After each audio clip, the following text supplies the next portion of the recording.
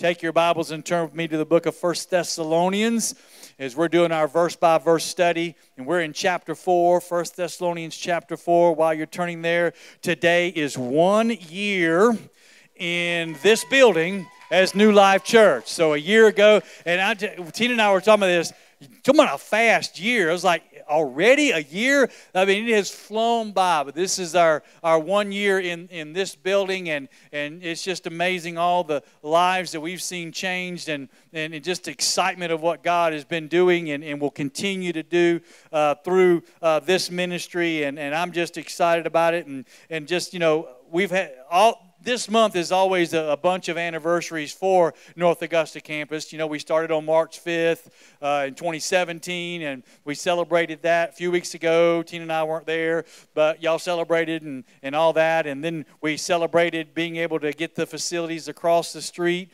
and then we get to come over here. And so it's just exciting all that God's doing in the life of not just New Life, but specifically for us here at North Augusta. All right, so you're in 1 Thessalonians chapter 4, and this is kind of an unusual message, because when you're going by verse, you just kind of take what comes, and you preach it, and you get with the Holy Spirit, and you find out, okay, what is the point here? What do you want to speak to me, to speak to those that will be present this morning and those that will be watching online about what you're wanting to do? And as we started this book several weeks ago, and we begin to get the concept, and usually at the end of every chapter, he deals with the rapture. And he talks about our faith, our hope, and our love. Those are three things that you will see from the Apostle Paul. No matter, not just at Thessalonica, but all the churches that he dealt with and he helped start, the thing that will drive him is faith, hope, and love. And those three things. And we have said here that, we have been active in making sure that we have given the message that for this campus, yes, we want to be a people of faith. We want to have a hope. But this year specifically, we are driving ourselves in love. We're going to be a loving place. We're going to love each other. And it's not like you're not, but I love some things he told Thessalonica, because they had faith, hope, and love. But then he said, I want you to abound more and more. So about the time you think, I can't love people anymore, you're going to abound, and you're going to love them even more. And of course, when you're learning to love people, that's relationships. And when you're building relationships, how many, relationships can be tough sometimes. This is why we have to love. And so, because part of love is endurance. Yeah, the long haul. Part of love is patience. And by the way, you get your patience by the testing of your faith. That's why we got to have faith, hope, and love. And so the testing of your faith produces patience, which is going to allow you to even be able to put up with me even more, and that you can love me even more, and I can love you even more, and you can love the person sitting next to you, even if it is your spouse, or you can love the person sitting across the building from you even more. And so that's our theme this year, is love. We want you to get to connect with each other, get to know each other, have life with each other. And that's so important today as we get closer and closer to that time that the rapture is going to take place. I want to have such a tight relationship with each other in love that, man, when we get up there, it's just like, wow, we were already experiencing heaven down here. Thank you, Taylor and Mallory. They're excited about it. And so the rest of you better get excited about it, because if you're a believer, you're going there. So you might as well go ahead and start practicing now. Amen? And by the way, he says in Corinthians that now abides faith, hope, and love. But then he said this, the greatest of these is love. You know why that is? Because one day you won't need faith. One day you won't need the hope of the blessed hope. because you will be experiencing it. But guess what will always be? Love. That's why it's the greatest. And so we're going to get a head start on that. So here today, as we're looking at this, and those who have been around my ministry for quite a few years know that I have a hunger and a great desire for Paul's epistles. I love the epistles of Paul. And the reason why is because this is Paul writing to the church. I mean, to the church. And as we read these scriptures, this is not something that one day in a sweet by and by. This is something that we live today for our everyday doctrine, is the thing that he writes in his epistles. And so I want to encourage you, if you haven't been a student of Paul's epistles, just try it. Just try it. So you can start in Romans. Siri's trying to talk to me here. Hold on, I don't know what I said. Yes, Siri's like most women. They hear what they want to hear.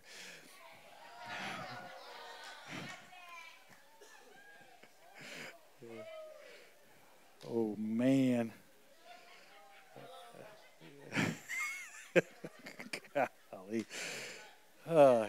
Yeah, as you're running out the door, I got your back, Pastor, but I didn't say it. Oh, man, I lost my thought on that one. Good grief.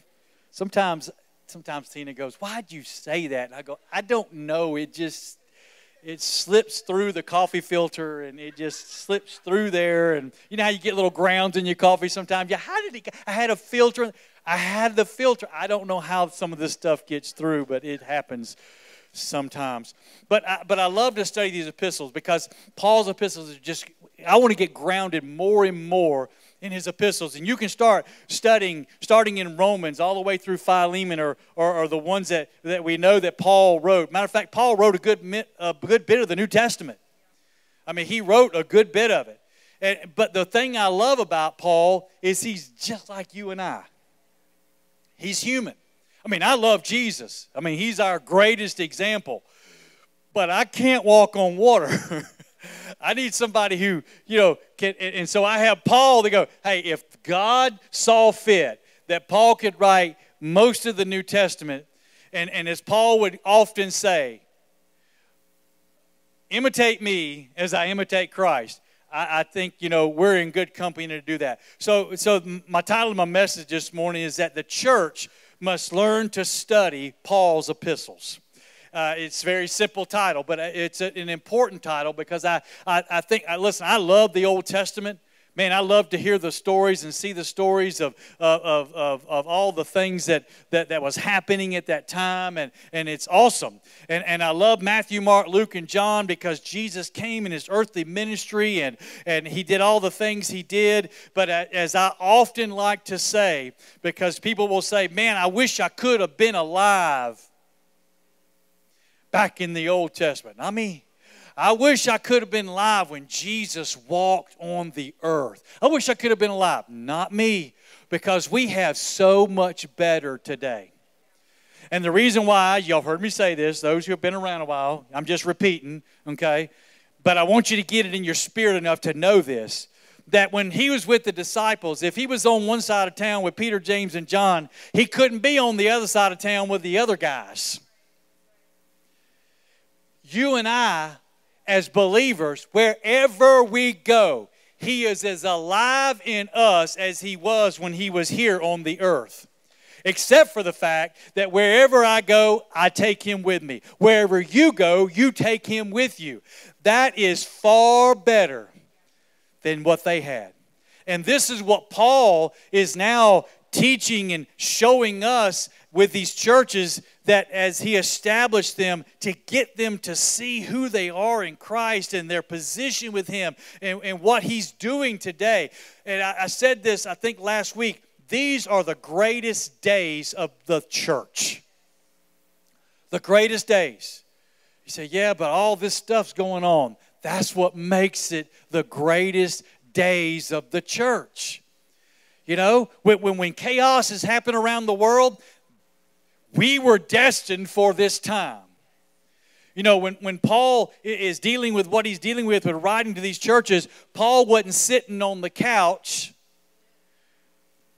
with everything going great writing letters. No, he was usually just got through getting beat up, thrown rocks at, in prison, just got out of prison, waiting to go to prison, running for his life, and yet his life is about sharing the good news to the churches, to get them on fire.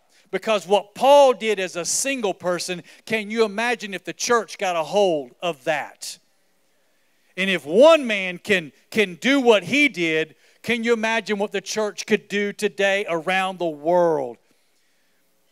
But we got to get and understand where we are. And that's why I say study these epistles, and so that has been my heartbeat to teach, and I love to teach Paul's epistles, and sometimes, you know, everybody has their little wheelhouse of what they do, and that's fine. You know, some people's wheelhouse is to teach the Old Testament, and that's great, man. They can open up the Old Testament, they can just take those things of the shadows and the things that show Christ, and they do that so well, and I go, wow, that is just so cool. But that's just not my wheelhouse. But my wheelhouse is getting into the epistles and breaking them up and teaching them to the body of Christ so that we are strengthened in what we know. And as I like to say, I don't want you to know what you believe. I want you to know why you believe it. Because if you ever get your why, then someone can come in and corrupt your belief. Because if you don't know why you believe what you believe, then you're going to hear somebody on the radio, or you're going to hear somebody say something, or you're going to watch a podcast, you're going to read a book, you're going to hear a pastor, and you're going to be like, well, wait a minute. Maybe they're right. Well, but when you know truth, the Bible says it makes you free. And so when you get in there and are made free, and you know why you believe what you believe, then you're not going to be knocked off by every little wind of doctrine that James talks about, tossed to and fro by every wind of doctrine. And that happens because we don't know why we believe what we believe. If you believe salvation is by grace through faith, you need to know why you believe that. And so what am I going to do? Thus saith the Word. What the Word says gives me my why. And that's what Paul literally does through his epistles, is to give us our why. And so we're not moved from that. 1 Thessalonians chapter 4 and verse 1, Paul says this. He says, I'm on the wrong page. There you go. He says, finally then, he's coming to the end. He's getting close to coming to the end of the first letter of Thessalonians. And of course, we're going to continue in and go to the second letter. We're doing all of Thessalonians.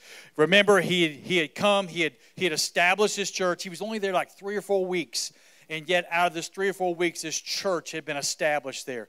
And not long after he wrote it, he had to get out and leave. So he's away from them. Last week we talked about it. I mean, he wanted to be there with them, but he couldn't be there with them. He wasn't just being hindered or whatever it was. He couldn't be there with them.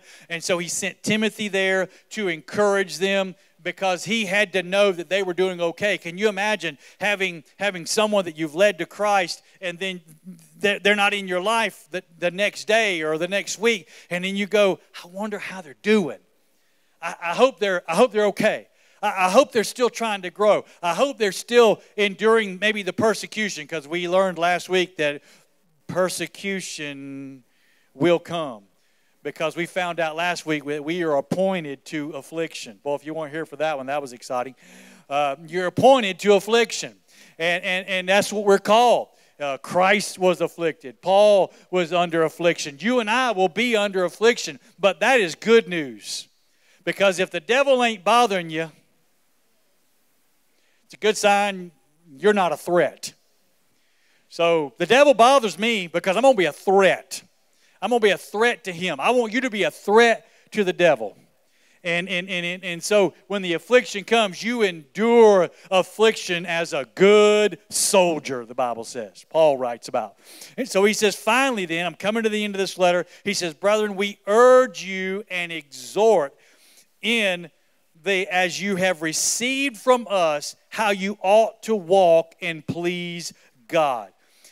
As he comes to this end of this first letter, he says, listen, I exhort you in the Lord Jesus that you should abound more and more and more and more. But he said, I urge you. In other words, when someone takes it to the urge, the exhort, they're encouraging, but an urging is a little more than encouragement. That's almost like, kind of like when we get our kids and we're trying to urge them to do what we need them to do, clean their room, take out the trash. We will maybe exhort, hey, you need to get that garbage put out. But then there's sometimes we have to urge, And so he says, listen, we urge you, and we exhort you, and we want you to be exhorted in this. And he says that you should abound more and more. Abound how? More and more. This is what we just said a while ago. This church, they had a testimony of their faith, their hope, and their love.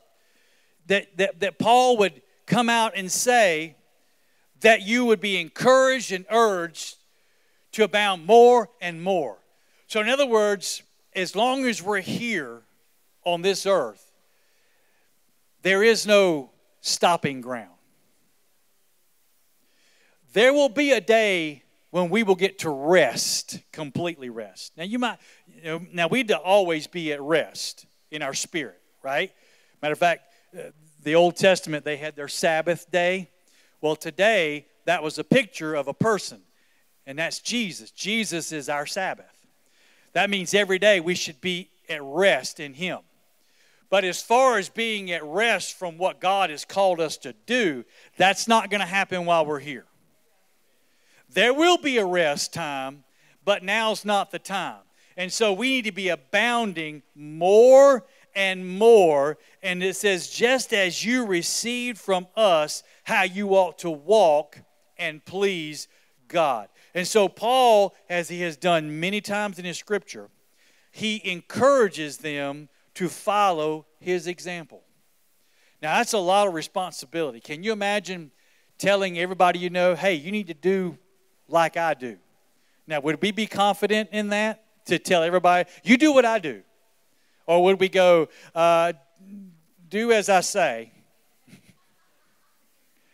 but not as I do? Because that's sometimes what we, will say. Do as I say, not as I do. But Paul was saying, do as I say and do as I do. We need to get to that place in our life where we're abounding so much in our faith, our hope, and our love that we can be the example setters, as Paul's the example setter, and that so we can do as he says. They had received from us, and of course Paul says us because he had those faithful guys that traveled with him, and you had Silas and you had Timothy and Barnabas. You had several of them that traveled with him at times. But Paul said, you've received to us how you ought to walk and to please God. Now, sometimes it happens when someone who's big on grace, and I am extremely big on God's grace, some people take it to an area of grace where saying, well, you have grace, so it doesn't matter how you live. That is an abuse and a false teaching of grace. And so those of us that preach grace have to preach it with grace and truth. Because that's what Jesus said, that He came in grace and truth. And so the two go together. And what I usually always like to say about grace and truth, if you have truth and you don't have grace, we can become very legalistic. You ever meet people, they have a lot of truth, but they have no grace, and it's all a bunch of do's and don'ts and cracking and blah, blah, blah, blah, blah, blah, blah, blah, blah, and it's just full of legalism. And that's a wrong. That is an abuse of taking God's truth. But then you have those that way over here that have all the grace, but they have no truth, and it becomes abuse. And that has happened in many times and in many churches. And so we have to make sure that we're putting the two together. So as much as Paul talked about the grace of God, which he does a lot, he made it very clear here that they had received these things of Paul so that they ought to know how to walk and to please God. To walk means how to conduct yourselves. With grace, you always get the position first. You are given a position in Christ the moment you get saved. Sometimes that position doesn't line up with where we are in our lives yet. But you already have the position. See, under the old covenant, if you did, you got. And if you didn't, you didn't. You didn't get. Under the new covenant, you get. You get. The part of, if I do enough, no, you get. That's the position. But grace is always motivated by love. And because of your love for the Father, because of the love that He's given us, naturally we will begin to want to walk in our position. Matter of fact, I say if you're a believer, that will be a desire of your heart. For me, it's part of the litmus test for ourselves. Because if I don't have a desire to please the Lord, then maybe I'm not His. Because I believe there will be a desire to please Him. Why? Because of grace. Grace brings in the motivation of love. And so he says, you've received from us. We are setting the example. And Paul is our example today of an everyday believer. Just like you and I, Paul was. And he made it a point to make sure that we were following the way he said to do. Matter of fact, 1 Corinthians 4:16, I've read some of these verses before. He says, therefore I urge you, imitate me. I urge you. There's that word again. Paul's always urging and exhorting.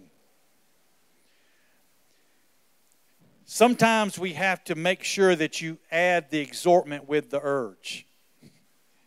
Because if someone's just urging all the time and they're not encouraging you, you can feel like, I'm just beat down. I can't. Good grief. How can I do this? But at the same time, Paul's like, well, you can do this because your life is here with Christ and God. You can do this because He has taken everything and He's given you all that you need. And so I urge you, get this done, but at the same time, I encourage you.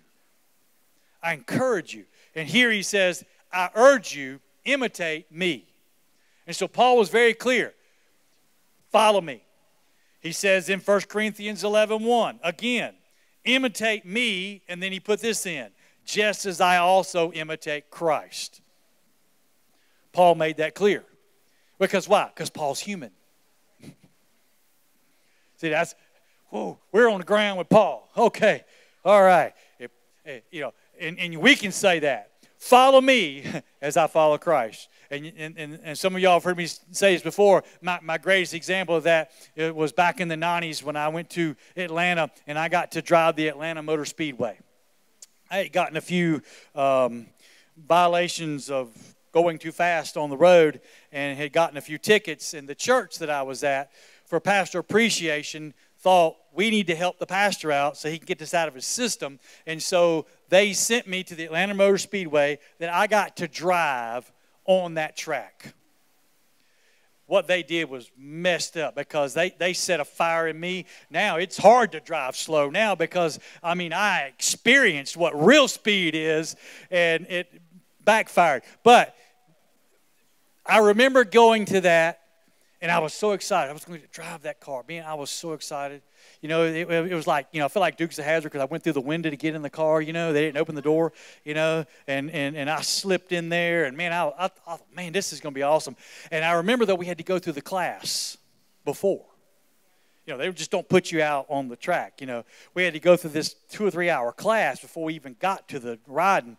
And I remember the car driver saying this, now, you're going to have a spotter in front of you. Always follow the spotter unless he turns right.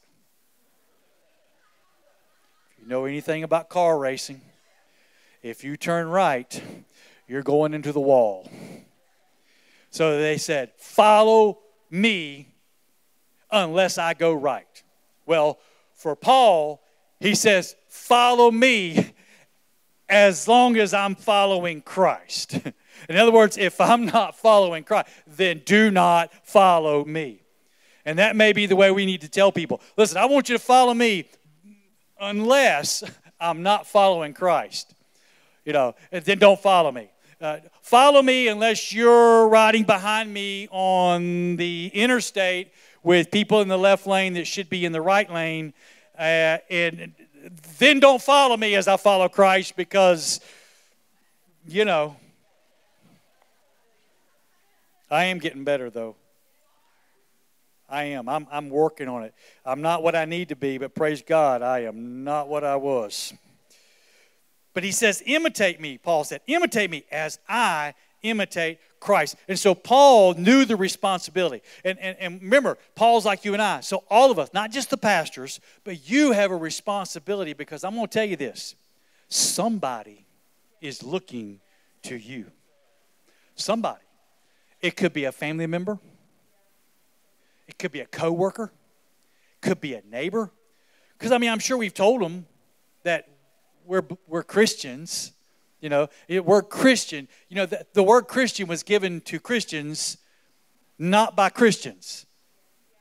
The word Christians was given to Christians by unbelievers because they said, you are Christ followers. And so that's how we got the word Christian. So if you have in any way shown a light, your neighbors, your family, your friends, your co-workers know that you are a Christian. That means you are a Christ follower. And so we have a responsibility to make sure that we're doing, as he said up there, that we're hearing from Paul how we ought to walk and please God because somebody's watching us. And I want to do everything I can not to take someone down a wrong road. I don't want to do that. I don't want to do that. It may happen, but it's not going to be because I'm not being alert about it. I need to know that someone's watching my life. And then God put this beautiful woman in my life so when I'm not, she reminds me. And she does it in love. But she will go, you probably don't need to post that. You probably don't need to say that. You probably need to apologize for saying that. You need, and so God gave me a lovely woman to help keep me straight when I'm not following Christ because she was like, your kids are watching you. Your friends are watching you. Your church is watching you. Your neighbors are watching you. And the flesh wants to go, well, they need to just figure it out. No, we have to set the example. So I will say, follow me as I follow Christ. If I turn the wrong direction and I'm not following Christ, don't follow me to the wall. Just let me hit it and make a splat and watch me and keep on going. But when I'm following Christ, follow me. And so we want the same going for us. So he says, listen, make sure that you've received this. God never intended the believer to just be a little wallflower and say, oh boy, look what Christ did for me. No, it's a purpose. He's given us a purpose of how we ought to walk and how we are to please God. God wants us to please him. Now, what does the Bible say pleases God? Who said that? Somebody said faith. Faith. Without faith, it's impossible to please God. So that means as I walk, I better walk with faith. And if I'm lacking in faith, Romans 10:17, faith comes by hearing. Hearing what? The Word of God. And so as we get into the Word gets into us, and it activates faith, and now we begin to walk as we ought to walk, and we begin to please God because we're walking now in our faith. Because that's what he wants to see from us. God doesn't want, sometimes we live this in our everyday lives, right? We're all human sometimes. Things are good, I'm great. Things are bad, not so good. Things are good today, things are bad tomorrow. And we live the roller coaster life. And I used to love roller coasters when I was a kid, you know. And I still love roller coasters, but they don't love me anymore, you know. And so after about one or two of these, and, you know, it's not so pretty anymore. But roller coaster life in our spiritual walk is not what he's looking for. Here's what he's looking for. But we have to be increasing more and more in our faith, our hope, and our love. That's how we ought to walk. Paul's given us the encouragement. He says, he told them at Thessalonica, and he's telling us today at North Augusta, just as you have received from us. How have we received from us? We've been reading his epistles. So just as if we received from Paul, we ought to learn how to walk and please God and have the faith that he wants us to have as we begin to grow. The Bible, one of the things Paul talked about is growing in the grace and the knowledge of our Lord Jesus Christ. Growth. When you look at a chart and people, you know, want to measure the growth of their company, they're not looking for the, you know, because that's not growth. That's decline.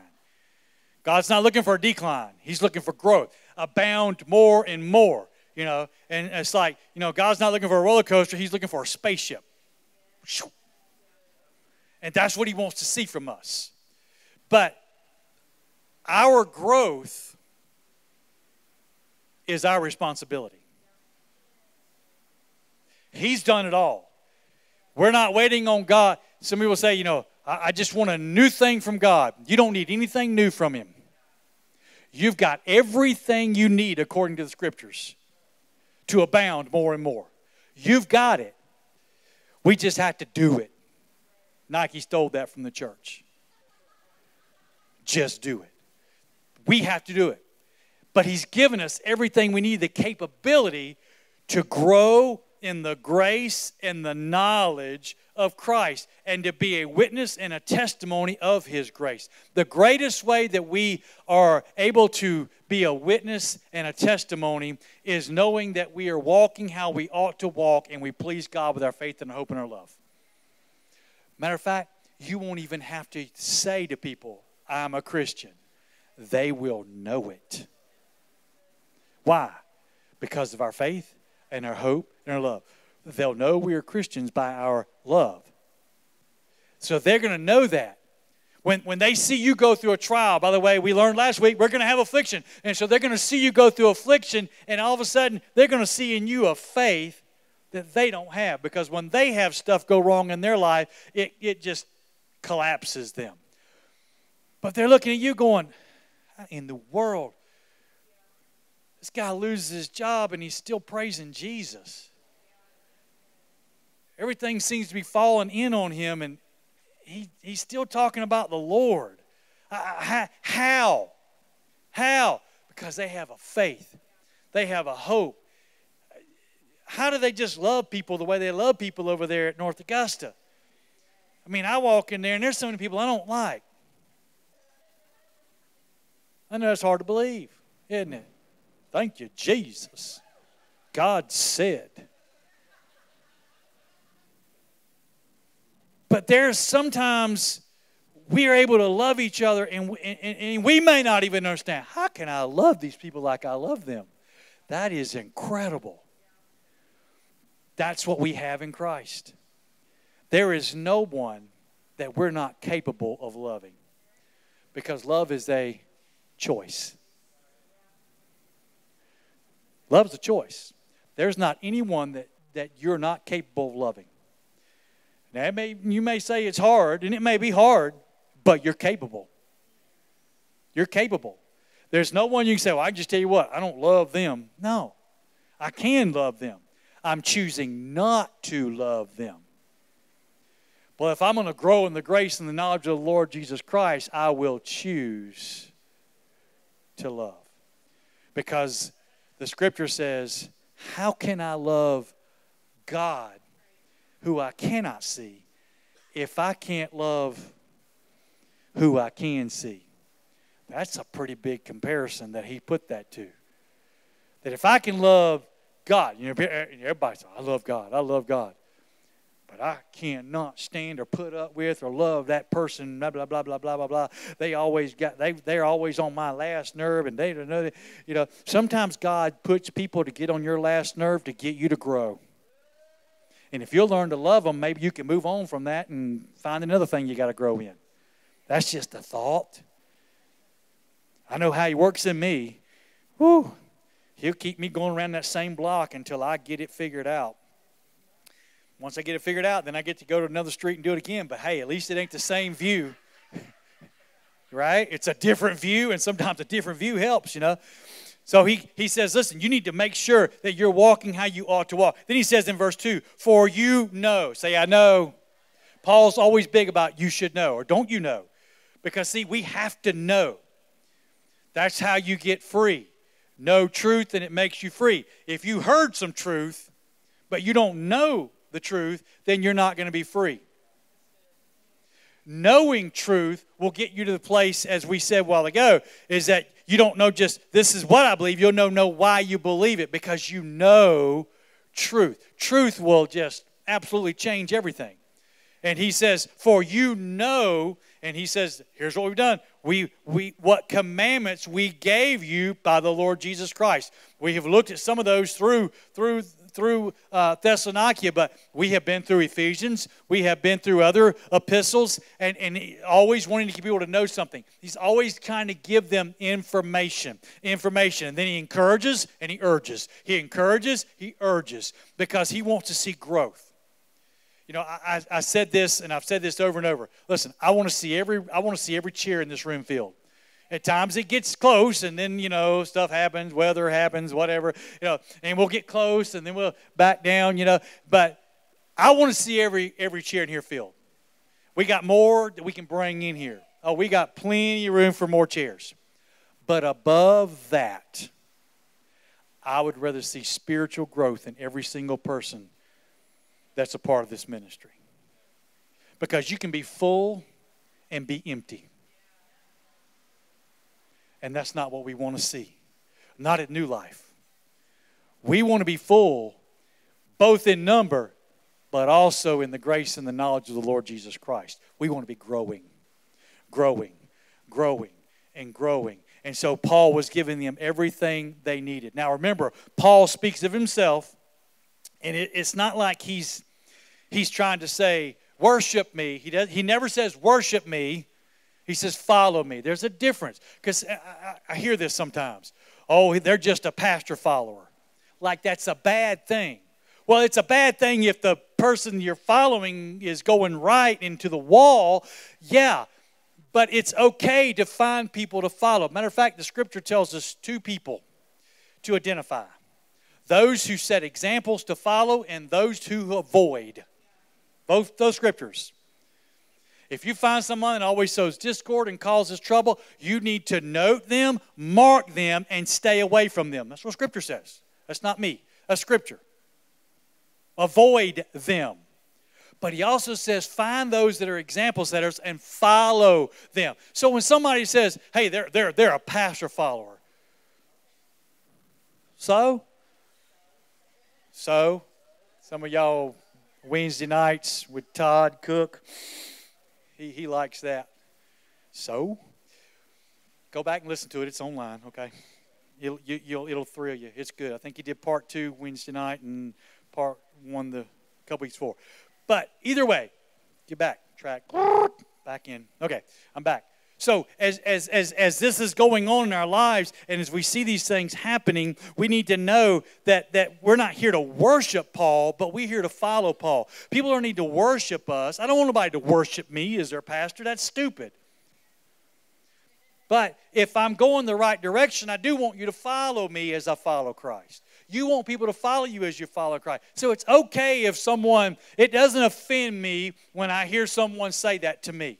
Had someone say that to me last week. Had a pastor that I am acquainted with that God is really doing some great things in his life right now. He had gone through some struggles a few years ago, but right now, God's just using him mightily.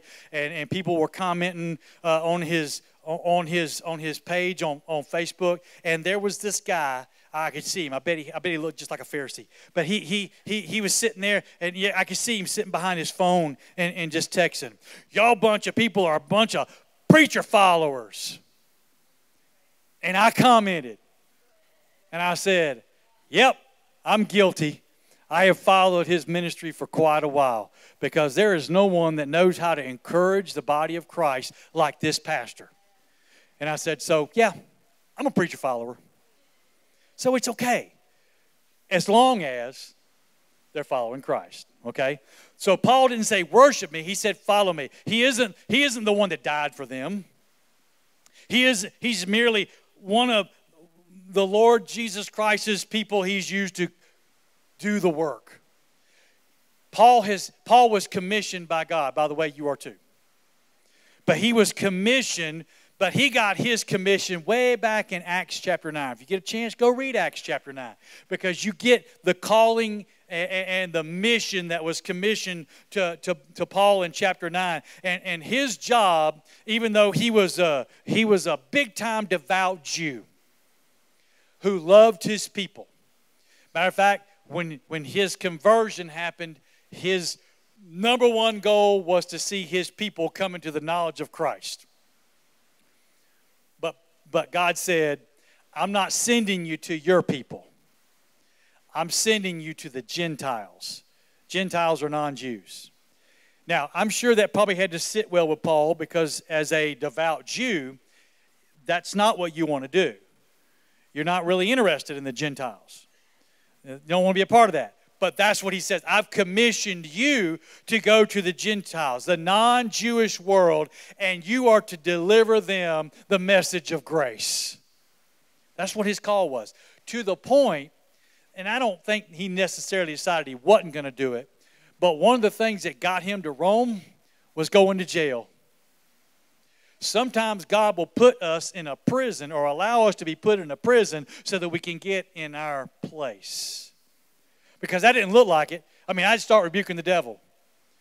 You know, if I got put in jail, I'm going to start rebuking the devil. But it was allowed by God to get him to Rome, because he needed to get to the Gentiles. And where he was at was not where they were. And so Paul got sent there and commissioned there to share the gospel. And so here he tells these Thessalonians how that remember, like I said, 3 or 4 weeks he was with them. He gave them all the things they needed, to the point that even though he wasn't there very long, man, there was a thriving church there because they had grabbed a hold to it. Go over to Galatians a minute.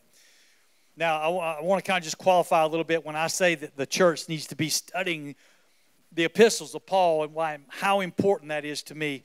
And always get what I say, because sometimes when I say stuff, people try to say what I didn't say or what they thought I said. So I have to sometimes qualify what I'm saying. I'm not saying don't read the Old Testament. I'm not saying don't read Matthew, Mark, Luke, and John. Right? It's not what I'm saying. What I'm saying is we need to study Paul's epistles. Because we need to know what the church needs to be doing right now, today. And you're going to find that in the doctrines that Paul's writing to the church. And so I've got people that they're not friends, they're people that I have met that literally will tell me, and been told, I don't even think Paul's writing should be a part of the Bible. I'm like, what? You ain't even worth a comment, man. You're an idiot. I mean, that's far beyond even stupid. So I just leave that alone. But that's what this person told me. I don't think Paul was an egotistical, what do they call him? An egotistical, male chauvinist. And I'm like, dude, do you realize what Paul did for women?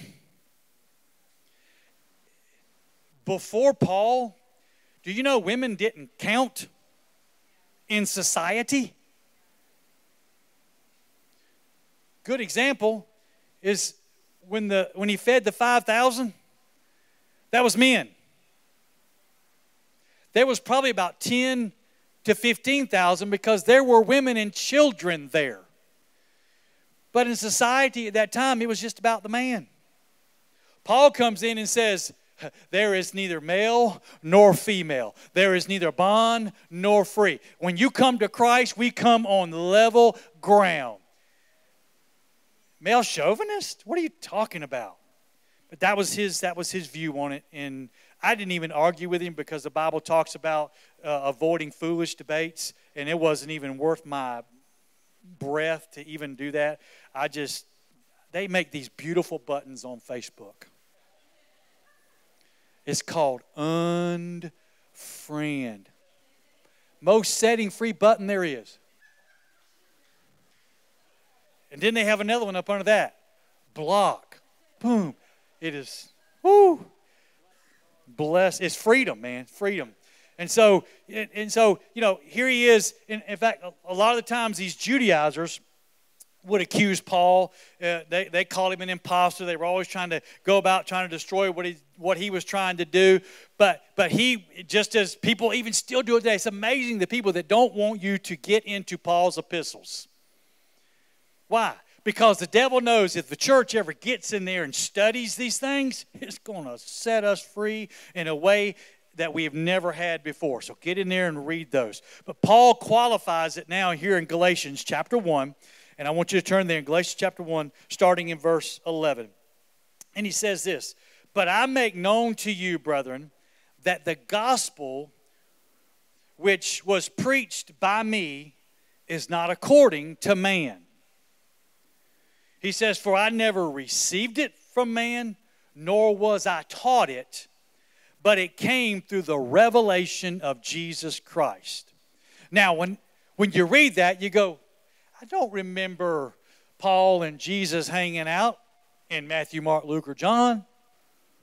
I don't remember that. When did they get together? When did they have coffee? I don't remember them talking. Because remember, at that time, Saul, who was Paul, same guy. So why did his name change? He gave him a Gentile name. He's getting sent to the Gentiles. You can't call him Saul no more. That was a Hebrew name. He gave him a Gentile name, Paul. So there you go, information. Why he's now Paul. But Saul, at that time, Saul or Paul now, he wasn't with Christ. Matter of fact, he was going around persecuting those who were following this guy. He was destroying the church. Now, you want to talk about grace. Because I would have, Paul would have been my last resort. I'd have took him off that donkey, but it would have been a lot different than the way he got taken off and what happened to him after that. But God saw him grace, and I'm sure he had this in his mind. If I can get the zeal out of this guy Saul that he has of persecuting me, what could happen if this guy got converted? And I had that same zeal now working for me instead of against me. And we got to acknowledge it. We got to see it. We get to read it. And so, how in the world this happened? He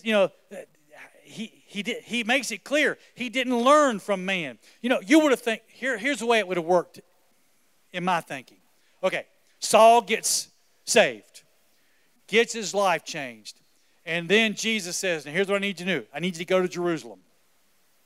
I need to get you with Peter, and I need to get you with John, and they've got some things that they're going to put in you that's going to help you go forward." Nope. He did not do that. Not at all.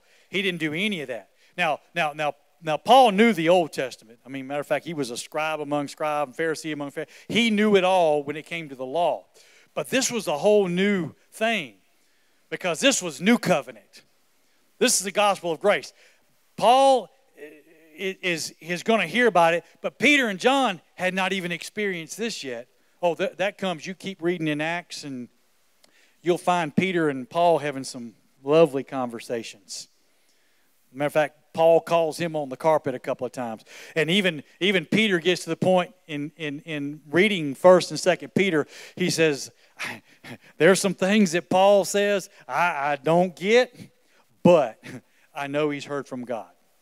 And so because a Jew just, they have a hard time. You start bringing in Gentiles and wanting to let them come in and be a part. And so it was hard for him. But he says, no. He said, he didn't send me to Jerusalem. He didn't send me to them. I didn't get it from any man, but he taught me himself. He took me to where I needed to go. And matter of fact, he took him to the place that literally the same place that Moses went and got the 10 Commandments. That's where he sent Paul in Arabia and downloaded him for 3.5 years. You can read about it in Acts. And downloaded him right there. That's why Paul can be called an apostle, because one of the things of an apostle, they had to be an eyewitness of Christ. You say, well, wait a minute. He wasn't, but he did. He was brought in, because Paul even said, I don't know if I was in a dream. I don't know if I got taken up to the third heaven. I don't know. But here's what I do know. Here's what he told me.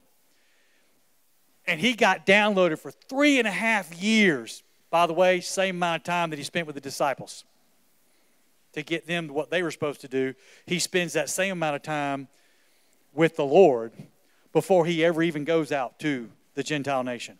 He says in verse 13 in Galatians 1, for you have heard of my former conduct in Judaism, how I persecuted the church of God beyond measure and tried to destroy it. And I advanced in Judaism beyond many of my contemporaries and my own nation, being more exceedingly zealous for the traditions of my fathers. But when it pleased God, who separated me from my mother's womb and called me through his grace to reveal his Son in me. What a download. What a download. Paul's teaching is how we have to, this is how we get this further revelation that Christ, because Christ gave all kinds of revelation there at the end of Matthew, Mark, Luke, and John. But that wasn't the end of Jesus giving the message. He gave Paul instructions of how the Gentiles were to conduct themselves and how they were ought to please God. And that's why we have to read these epistles and get them in our lives and begin to understand them and know where we are. So he says, here's what I learned. To reveal his Son in me, that I might preach among the Gentiles. He says in verse 17, nor did I go up to Jerusalem to those who were the apostles before me, but I went to Arabia and returned again to Damascus. And that was a 3.5-year period, by the way, from Arabia back to Damascus. And so he never sent him to those guys because he had something special for him, because he was starting a new entity called the church. You and I. And the church is made up of not just Jew, not just Gentile, but of all kind. Female, male, Jew, Gentile, all of it. When we, by grace, receive the gospel, we become part of that. So, back there in 1 Thessalonians, he says, back in verse 1 of chapter 4, so just as you received from us how we ought to walk, how we ought to live. Have you ever heard this statement? We got to walk the walk and talk the talk. It's great to walk the walk and talk the talk. You can't just do the talking without the walking. You can't just do the walking without the talking. So we have to walk the walk and talk the talk. But this is what Paul is talking about. As a believer, we're to walk the walk and to please God so that the world may abound and grow in grace and the knowledge more and more. I am a conduit. You are a conduit. We're not the power, but we carry the power. And power is only good when it's being used. If we cut off all the lights in here, it's pitch black dark, and we go, man, I can't believe it's so dark in here. What are we going to do? You turn on the light. We don't have to wait for someone to invent electricity. We don't have to wait for someone to all we have to do is turn on what has been given to us.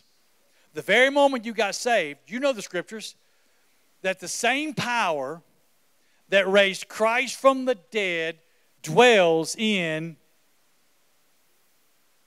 You.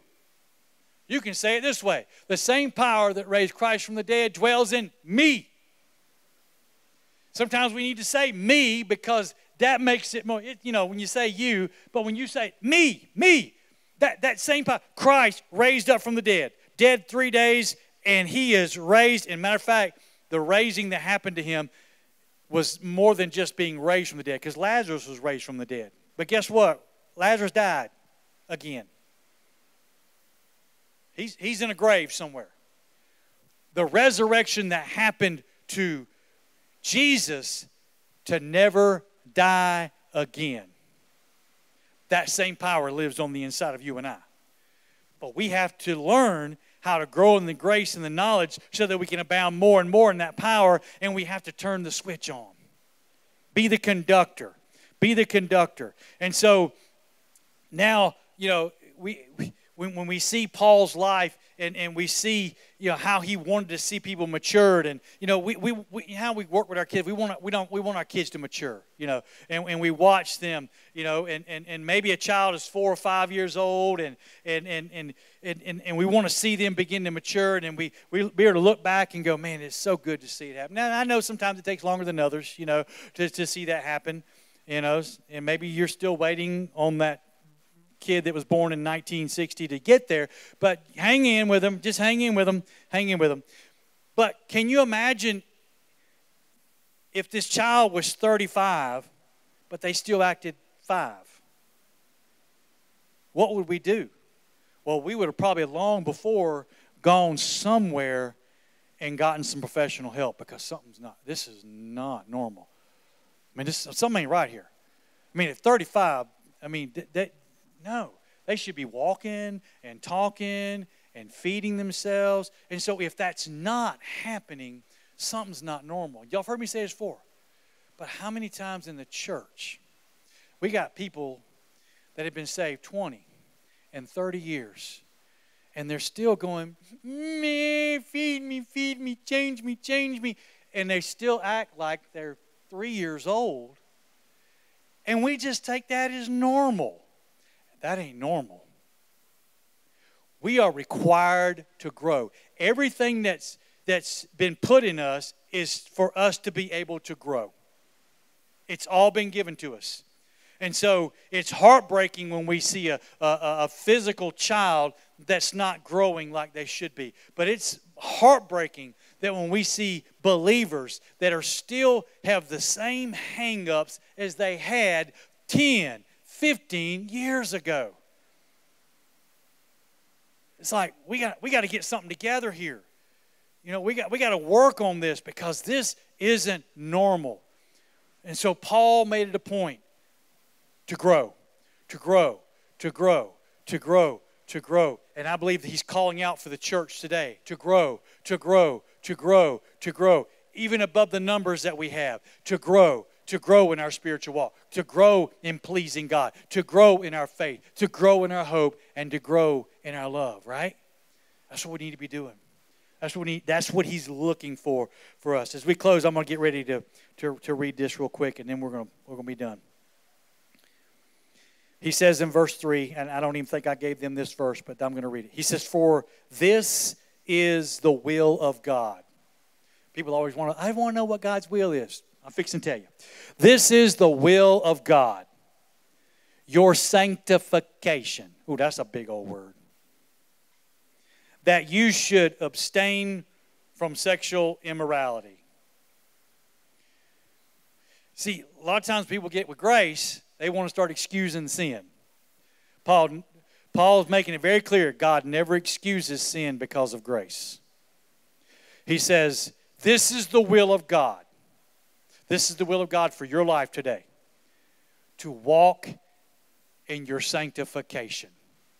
What does that mean? That's a big old word. Sanctified means you have been set apart. Walk in that. He has set you apart for a divine purpose. God has given you a divine purpose. I don't care who you are in this room. I don't care if you got saved last week, you got saved this morning, or you've been saved 30 years. You have been given in you a purpose. You have been set apart. Bible tells us that we're not our own. We have been bought with a price. And so you now belong to Him. You have been set apart for His purpose. And part of His purpose of that sanctification is for us to grow in the grace and the knowledge of the Lord Jesus Christ.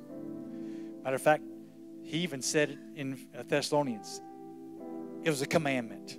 Ooh, we talk about the commandments. That's a commandment. That means if you think about it and you think you might want to try growing, try it.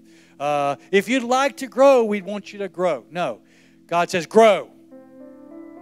I have done everything for you to be able to grow. Now grow. Grow. And so that's my word for you today. Grow. Just grow. As you go, grow. As you go, grow.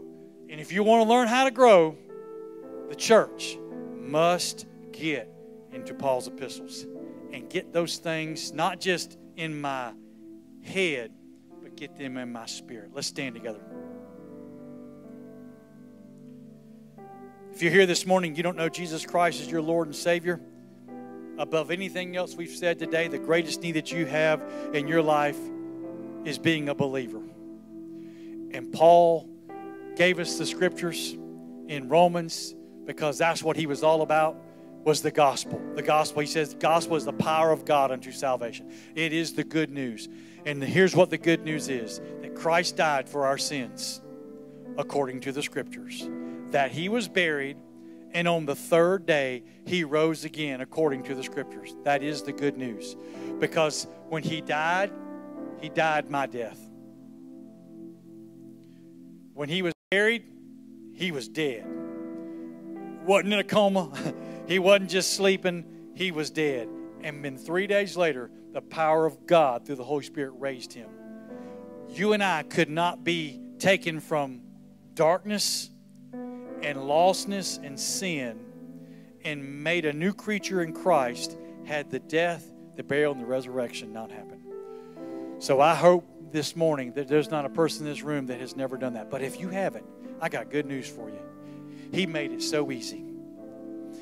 He said this in Romans, that if you'll believe with your heart is your inner being, the Lord Jesus. And that if you would confess Him as your Lord and your Savior, He says, you will be saved. Wow, that was easy. That's how easy it is. He made it easy because if it wasn't easy, I'd still be lost. And so He made it so easy that even I could do it. He made it so easy, even a caveman could do it. Somebody remember the commercials years ago. He made it so easy, even I could understand that He died for me, He rose again for me, and all I have to do is believe that, and then I confess Him that you are my Lord and you're my Savior, and just that very moment, you go from darkness to light. Just that very moment, the power of God comes on the inside of you. And so if you haven't done that today, I encourage you to place your faith and trust in Christ as your Lord and Savior. Confess Him as your Lord. Believe that He did it for you, and you can be saved today. If you're a believer here this morning, and maybe you hadn't been growing, maybe you've been stunning your growth, I want to encourage you today, you have everything in you to grow. Get into His Word and begin to feed on the Word, and I promise you, you will see yourself change. You may not go to here tomorrow, but you will go here. You may not be what you want to be, but you won't be where you were yesterday, because you're being changed from glory to glory. And that's what He wants to see in His church. Let's bow our heads. Father God, we thank You and we praise You today. Lord, I thank You for the power of Your Word. Father, I thank You, Lord, that You've given us everything that we need through Your Word. And Father, I thank You that Your Word tells us that when You send Your Word out, it does not return void. But as it is sent forward, it will accomplish what it has been sent forth to do. And so, Father, we speak that over this Word today, that it will accomplish what it has been sent forth to do today. And that lives will be radically changed. They'll become even more of a strong desire to get into the Word and allow that Word to get into us. That we can honestly begin to look at our lives and see the growth that takes place. in our individual lives every day as we go forward and go higher and abound more and more in the grace and the knowledge of who you are, God. Father, we give you the praise for that. And Father, this is not something we have to work up. You've already given us everything. It's there. We just have to do it. And God, we thank you for that. Lord, I pray as we leave this building, God, that as the church leaves and we go out, that we'll continue to represent you where we go. Father, that you'll keep us safe on the roads and with the wet roads and everything, that you'll get us to where we need to go today, safe and sound. And we give you all the glory and the honor and praise for that in Jesus' name. And the church said, amen.